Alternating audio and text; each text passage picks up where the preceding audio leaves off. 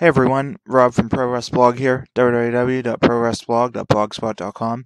Today we're gonna talk about the house show that I just went to. I just saw Ring of Honor's January 25th, 2014 Pittsburgh house show. The show was pretty much packed. There were over 1,000 people there, maybe even about 1,200. So much different than last time when it was out in Bell Vernon. Bell Vernon's pretty much in the middle of nowhere, and I'm pretty sure if they had held it there tonight, they would have gotten absolutely nobody there. The roads were super bad in Pittsburgh. We had tons of snow all day, and even though we've cleaned it 3 times in my place, it's still all over. So, yeah, pretty bad weather, but it worked out. It worked out okay for Ring of Honor. The place where they ran the show isn't too bad at all.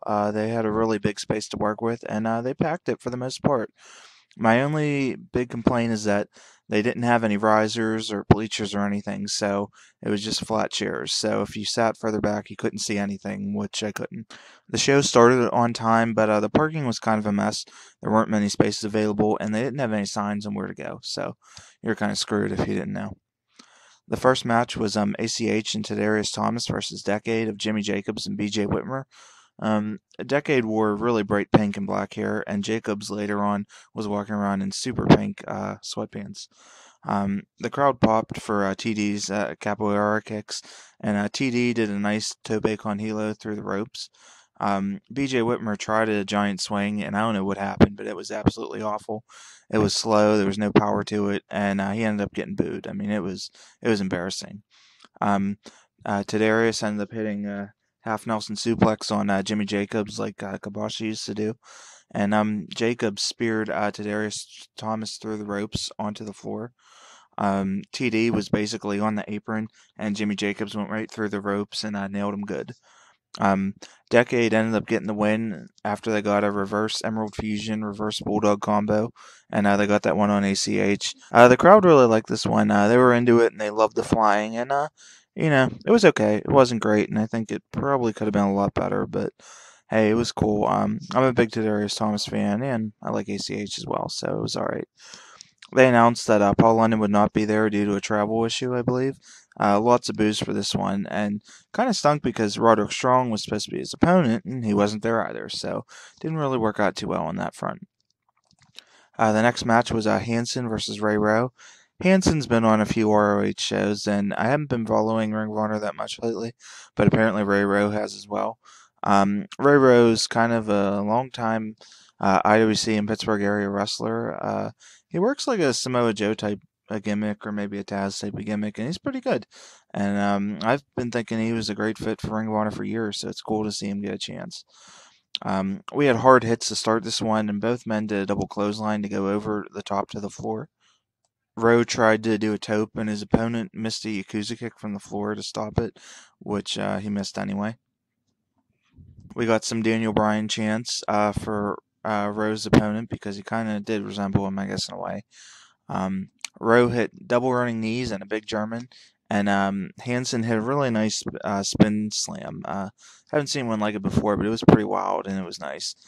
Then Rowe hit a really awesome Shuji Kondo style spear double leg slam. If you ever seen Shuji Kondo do it, he basically lifted him super high and then dropped him hard, and that was like that. Then they went into a quick backdrop exchange, and I think they were channeling Jumbo Saruta here because there were some really nice ones. Rowe then caught a spin kick, and then he nailed a really great one-legged powerbomb like Natsuki Taiyo does from Stardom. And soon after that, his opponent ended up getting the win on him. This was a really great, hard-hitting match. Just two guys just beating the crap out of each other, and really with lots of stiff shots. If you like heavyweight wrestling, this is a good one. You never know. You may see this someday headlining an ROH show because it was that good. I rated this one 3.5 stars. We did some 5-second countdowns for the ROH TV show, and we went into the romantic touch, aka Rhett Titus versus Mike Bennett. Lots of fooling around with Maria and stuff beforehand. Maria told Titus he disgusted her. Maria said women need power in wrestling, and she's not afraid to get it. We got another Daniel Bryan chant with loud yes, yes, yes chants. Bennett called the fans sheep, and the fans chanted for CM Punk, and Mike Bennett said he was better than the best. Titus did Rick Rude gyrations at Maria, and he did more when he had Bennett on the turnbuckles like Magnum Tokyo used to do. He'd stand on like the middle rope and kind of do all that stuff, which was, yeah. They fought outside for a bit, and Bennett worked a headlock and crotched himself sitting on the buckles.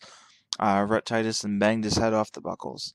Bennett then blocked Titus dive by putting Maria in front of him. Then he hit a big super kick. Maria danced, and Rhett Titus gave her chocolates, or the romantic touch, I guess. She took them, then she nailed him with them, and then he ended up eating a STO and Buffalo Sleeper combo for the Mike Bennett win. Nothing too special here, and Maria was really the highlight. She just looked really good. Nothing was wrong with it, but these two just work simple. They don't really impress me, and I don't think either one of them are that great in ring. So whatever. After it, Rhett Titus argued with the redhead announcer. Keep wanting to say Scarlett, but I keep forgetting her name. It's not Scarlett, so you know who I mean. Next up, we had the Ring of Honor TV title match with Matt Taven versus Jay Lethal versus Tommaso Ciampa. Again, I'm super behind the Ring of Honor, so I was surprised to see that Truth and Truth and Taven weren't even working together anymore. Truth had a full-on beer here with motorcycle jacket and tons of leather, and he said Taven killed their lifestyle when he lost the TV title. Truth told the Hoopla hotties to leave, which got lots of boos, and Truth said Hoopla is dead, and Taven thanked Truth for getting him the TV title. He said, though, that he outgrew Truth, and he told Truth to hit the bricks.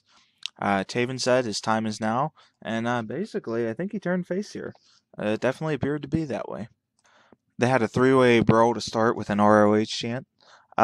Lethal toped both men for a nice pop, then did it 2 more times. They threw each other into barricades, and Ciampa took out the mats outside.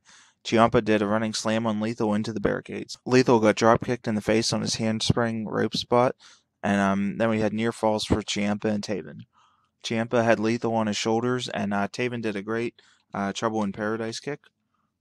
Didn't pin him, though. Ciampa hit a sit-out reverse slam on Taven, and Taven hit a frog splash on Lethal for the near fall. We got a "This is awesome" chant, and Truth talked to Taven at ringside and tried to give him the book, the Book of Truth book, and he tried to get him to throw it, but he wouldn't.